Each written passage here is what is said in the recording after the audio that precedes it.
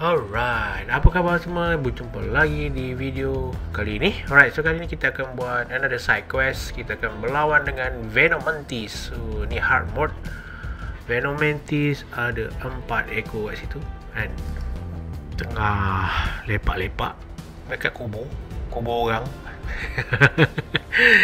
So, tugas aku adalah untuk menyelesaikan masalah ni. Sebab orang tak boleh datang kubur ni untuk melawat ni kan, jenazah kan.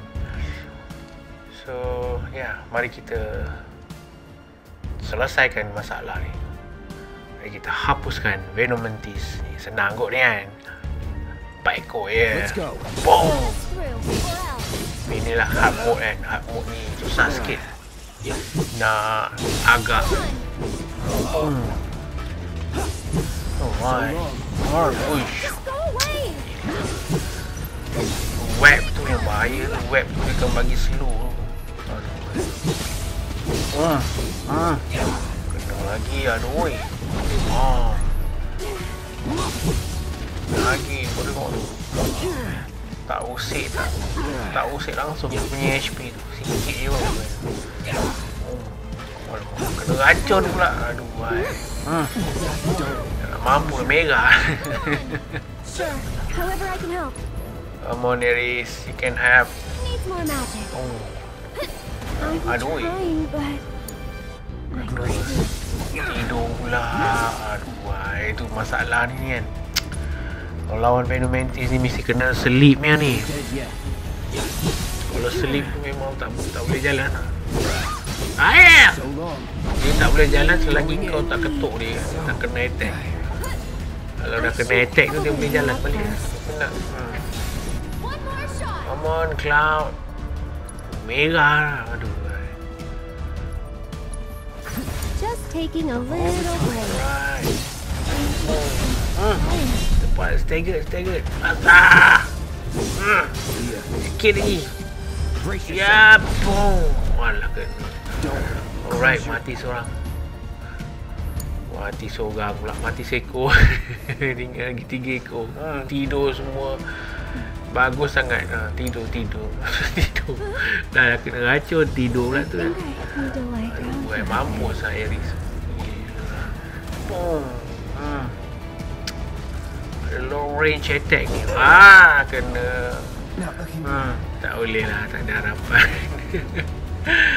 Lari. Buat apa ni? Kau nak ni minta sempat ni. Mampus. Aduh. I can't believe you. Mampus. Aduh, susah lah.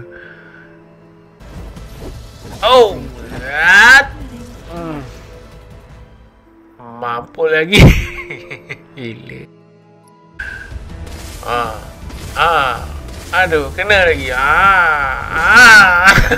Bodoh. Bodoh betul. Aduh. Alright. Kali ni kita serius kan. Alright, kita ambil nafas kan, baca bismillah. Bismillahirrahmanirrahim. Jom, mari kita settle. MP pun tinggal sikit je. Buat side mission tak berhenti-henti tadi ni kan. Selamatkan budak lah, lawan katak lah, Top King tu lah kan. Tak sempat dia nak regenerate balik. Tinggal banyak tu je MP kan.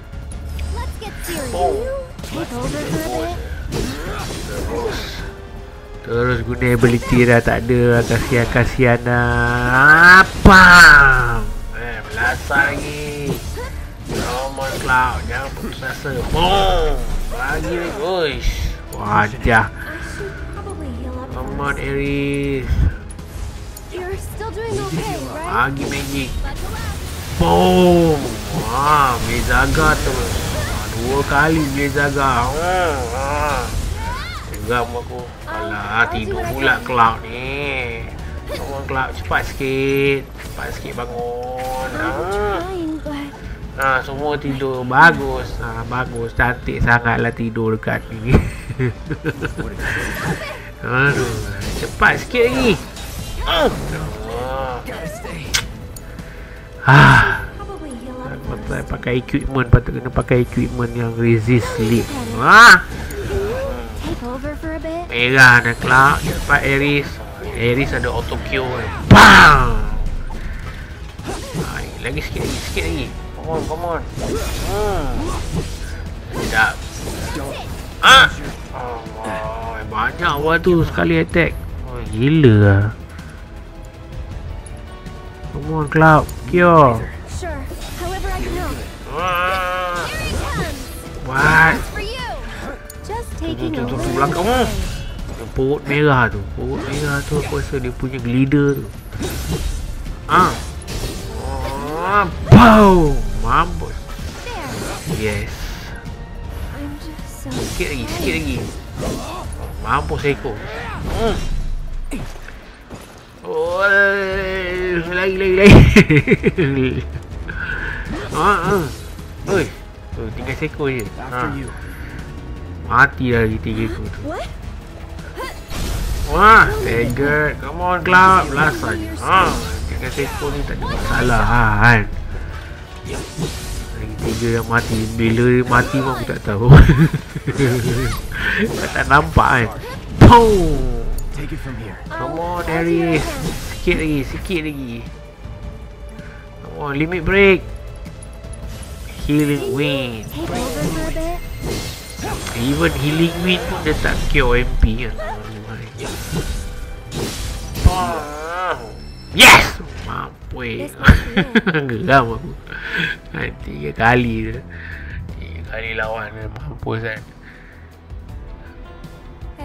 Hey. You wanna say a prayer too? No Tak thanks. nak lah. I think you've got it covered. Return to the old man, yes.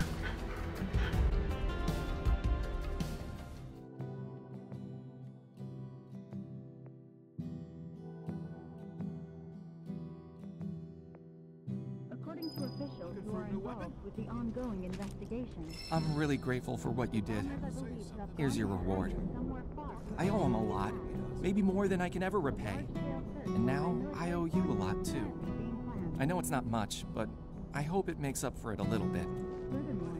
We paid our respects to your wife, and we took care of those creatures. Oh, that's such a relief to hear. I can't tell you how much it was weighing on my mind. I was beginning to think I might never be able to visit her grave again. With my bad back and my legs, my whole body's a mess, frankly. I didn't think I could make it past the creatures. But I was prepared to die trying, and then you two came along. Still, I've got to face facts. Creatures or no, I can't keep making these trips. Don't say that. This is the graveyard key. Run it back to Moggy.